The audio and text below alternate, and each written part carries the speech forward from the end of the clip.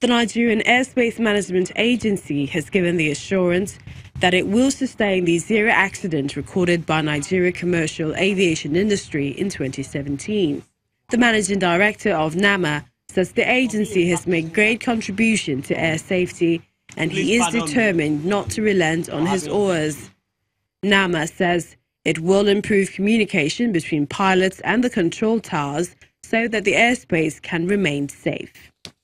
We are getting spares to maintain the system, and government also approved the installation of the multilateration or the installation of multilateral equipment in the southeast corridor, such that we'll be able to capture low-flying objects, be able to provide them guidance. I don't believe that any system can be perfect. So there is a need for us to continue to look at these things and improve on them.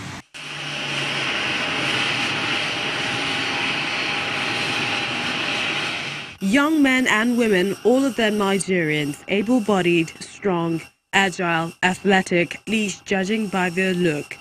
They are just arriving home after their tortoise journey, all in search of the pasture that is supposedly green.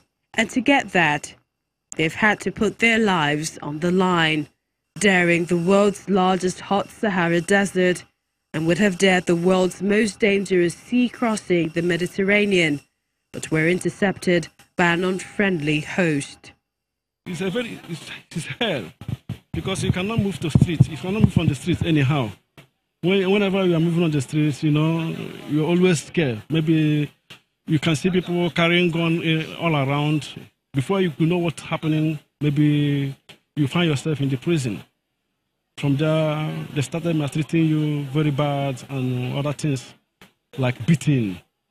If care is not taken, they can force you to do some forced labor, something that you don't even want to do or something like that. There is no place like home. You know, I'm very, very happy that I'm back in Nigeria. This is not the first time such sad tale is told by these youths who see Europe as the best alternative to the economic challenges the country faces. In fact, it is like the anthem since the federal government partners the International Organization for Migration, IOM, to bring the youth back home, having faced tough times in the conduit country of Libya.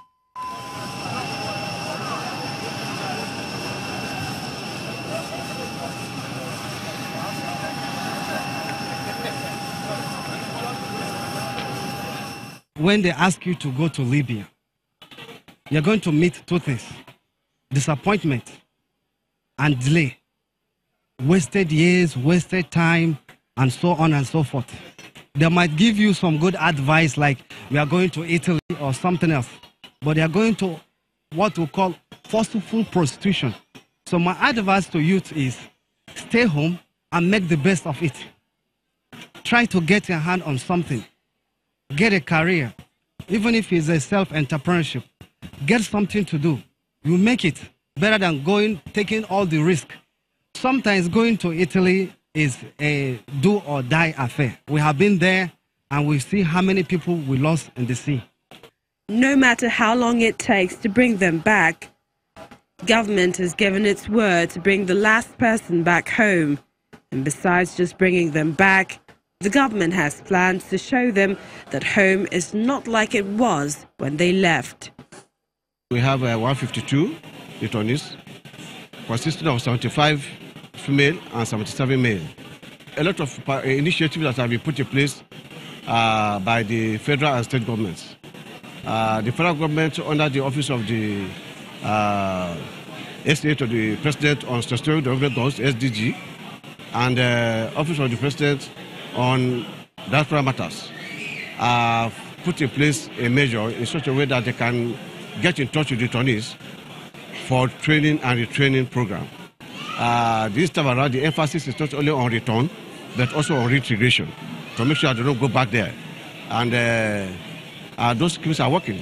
A lot of state governments are also putting in place agricultural programs. Those are quick wins for the youth in Edo State. There are a total of 152 returnees this time. They are happy to have returned in one piece, and so from their first-hand experience, they warn other youths to think twice before taking the wilderness journey to Europe, saying it's not an easy one.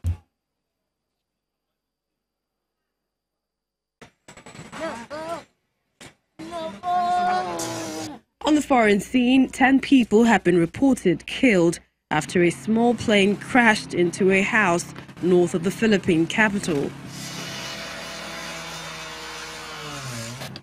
According to the Civil Aviation Authority of Philippines, the Piper 23 Apache single-engine aircraft operated by Light Air Express took off from a small airport.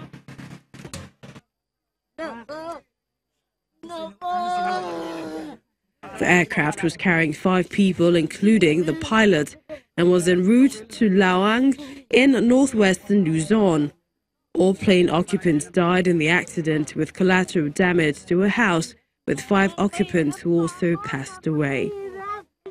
CAP has ordered all aircraft operated by Light Air Express to be grounded, pending the results of investigations.